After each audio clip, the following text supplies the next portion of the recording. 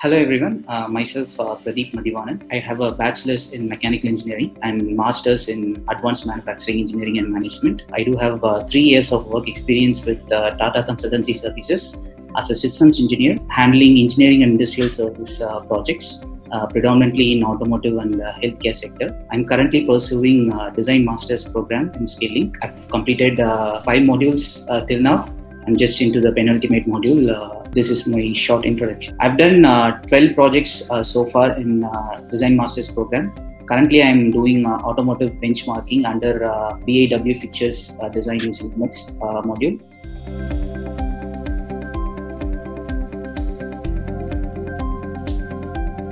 This was a project that was developed from the scratch. So electric street sweeper, as a developing country like India, we are thriving towards smart waste management, and we know that we are lacking some of the manpower in attaining perfection in this. So that is where the purpose started. So I started my ideation.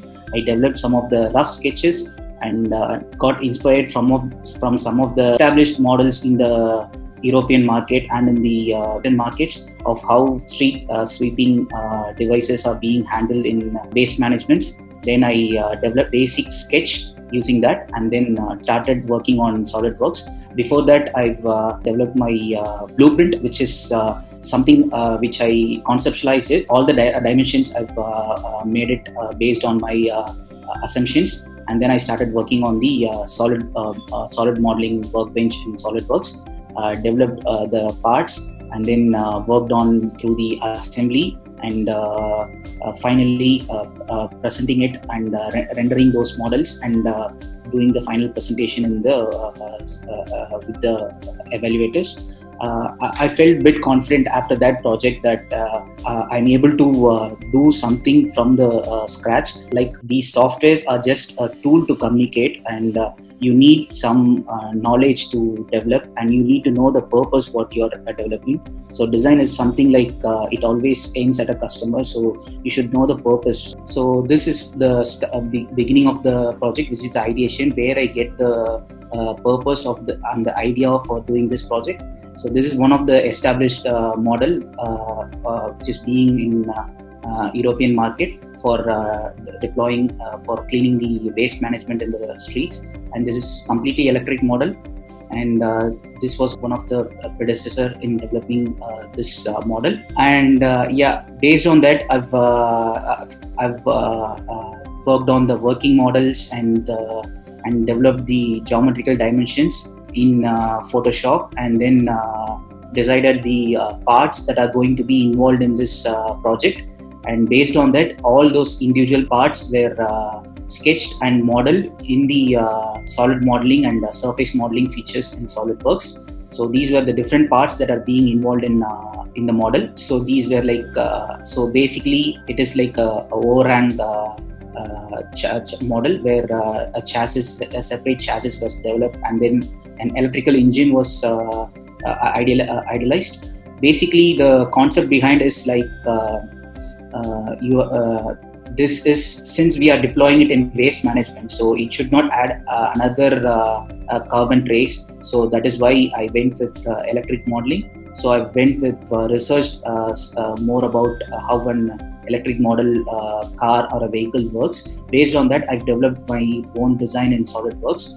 So I've understood that for a successful electric vehicle or a prime mover requires induction motor, and also a battery module and an inverter to convert the DC power into AC work for the wheels and drives. So based on that, the models were devised, and then based on that, all those designs were done in the SolidWorks. So this is done. This is the electrical unit of it, and then the basic vehicle models, that is the cabin structure and the basic cabin structure and the wheels, the cabin interiors for the electric street sweeper.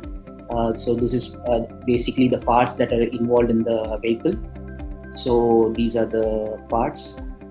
So this is the rear cabin part where all the waste will be dumped in this, and then it can be skipped to the garbage unit when it is full. And these models I've designed it through a hydraulic cylinder, so it can be operated by a hydraulic cylinder. So this is the main part of it, which is the sweeping unit, where it performs all the sweeping operations. So the basic idea is to have a perfect maneuverability, like to have good access in different areas while cleaning. So in this model I've provided two different arms at the front of the vehicle, where it provides the sweeping part. So it actually it has a vacuum absorber which sucks the garbage. Based on that, this is the final and complete assembled model in the SolidWorks. So from this, I've taken it on to rendering, where you do the model while presenting it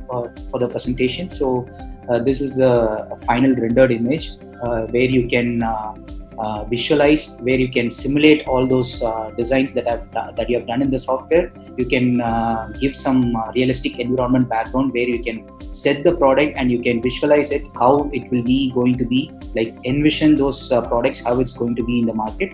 So rendering is one of the productive platform in SolidWorks, and SolidWorks Visualize is one of the software that handles the rendering works. So based on that, I've done the rendering. So I've also done the simulations, basically to give an idea of the different parts that are being involved, because electrical street sweeper in a real life involves a lot of parts. So these parts are to be when we are showing it presentation to evaluators, so we need to explain it in a proactive manner. So I've just done some simulations to just give a holistic view of different parts being involved in this model. So this is the complete working model and the report on street sweeper. Yeah, I've done some initial literature study first, and completely worked on solid in the modeling perspective. So in future scope, this model can be developed, and it can be deployed with more automotive design life cycle works, so that it can in future this can be developed into a complete working model.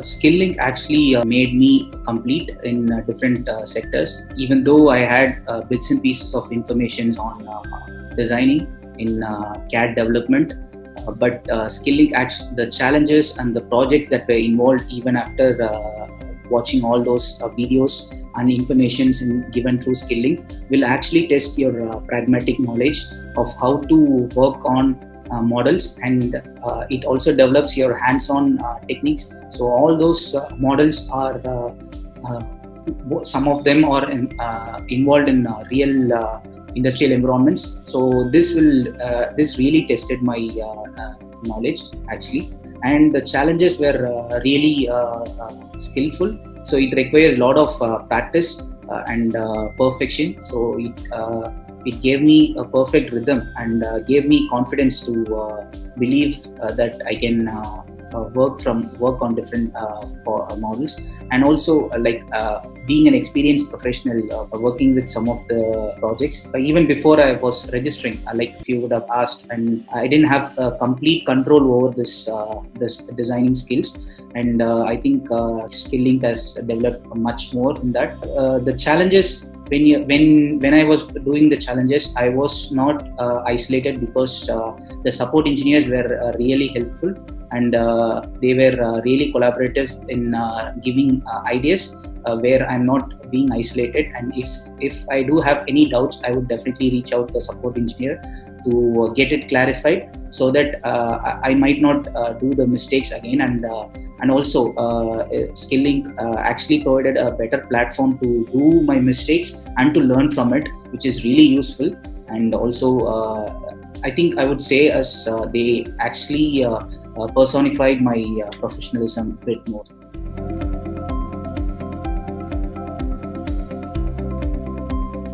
I just want to give a short intro that knowledge is always ultimate. So as a professional, you have to always update your skills, or else you will get vanished. And there is nothing called standard or a stableness. So if you are if we are getting standardized, or if we are getting comfort in some stages, then we are being stagnant and we are not getting developed. Learning and development is one of the key factor in enhanced in different technologies, and also to develop professionally. And this will really enhance our learning skills, and we can strive our excellence in different sectors. So I think in this unprecedented situation, the SkillLync actually boosted my confidence. And also this is completely my point of view, that it kept my mind occupied even these 4 to 5 very hard months. It kept my mind occupied in something else, so that I learned something really good, so that I can deploy that in the market where I'm really productive for an organization.